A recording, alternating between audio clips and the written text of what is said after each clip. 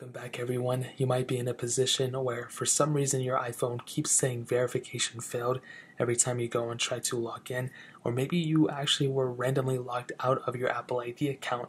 Now this can happen for a ton of reasons, and more importantly, recently Apple has had a lot of issues with their backend servers, and with their new iOS updates, it's been affecting a lot more than just the Apple ID accounts. So if you see an issue like this, a really good thing to do is probably check Twitter or check other places, or even check the comments in the comment section and sort by new and see if a ton of other people are reporting this problem as well. Because I personally got into this issue as well for some random reason, I don't know why. And usually the issue is not even us, it's not me, it's not you, it's just Apple servers.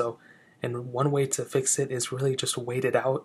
Wait a couple hours, wait a couple minutes, and try to log back in and see if you're able to log back in. If you are, then you're set. If you're not, then you're just going to have to wait longer. Now, another way to go about fixing this is obviously if you have a MacBook, if you have a Windows machine or some other computer that you can go and log into your Apple ID, you want to go to apple.com or even go to Apple ID's website, which I'll leave linked down below. It'll be the first link, and try to see if you can log into their website there using your Apple credentials. So using your iCloud account, whether it's a Gmail or whatever, and your password, and you want to see at that point if you're actually able to go and log in. Now if you are able to log in, then you're set. If you're not and you're still having issues, then this could mean that your Apple ID account might have an issue in and of itself. Now it's not that big of a deal, you can recover it. Apple does a really good job of making sure you have access to your account and everything. And sometimes if Apple suspects that your account has bot activity, or if it's spamming a bunch of people or whatever, they could randomly just cancel and close your account too, but I doubt that's what happened unless your account got hacked. So that's another way of going about it too, and those are really the two main ways. You can try restarting your phone, going from there and seeing how that works, but ultimately, you might just have to wait it out. That's how I got into a specific issue. I checked on Twitter. It was trending on Twitter. I was like, oh my god. And then I figured a lot of other people were having this issue as well.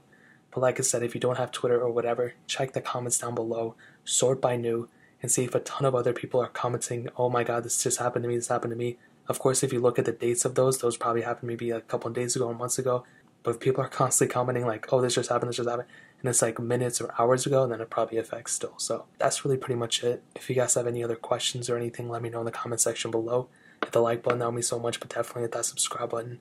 Every single subscriber that we get really does count, so it means so much if you guys get that. Also check out the other links down in the description as well. My Twitter, my Instagram, my second channel, or my main channel. All those things are linked down below. I'd really appreciate it if you guys could check it out. More importantly than everything else, I love every single one of you guys. Hopefully I'll catch you guys in the next video. Peace out till then.